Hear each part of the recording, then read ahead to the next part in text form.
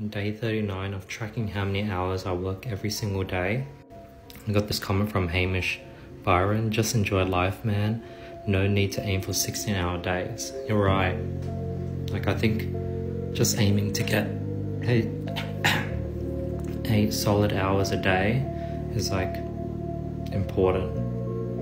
Today was like another one of those slow days. Like when I start the day with the podcast or sales call, and like I usually get exhausted afterwards and I can't sort of get back on track for the day. And like today I had so much sleep. I napped in the afternoon. It's weird. Like I don't know why I'm going through this slump. But here's how many hours I worked. I only worked 2 hours and 1 minute today. So not too much. So yeah, I think I've just been getting a bit too scattered, getting a bit too focusing on too many things. Just tracked it. I further pushed my hours down again. Not too good of a day. Yeah. The old me would have tried rebuild momentum and get work done today, but I think I might just go for an afternoon walk and just chill.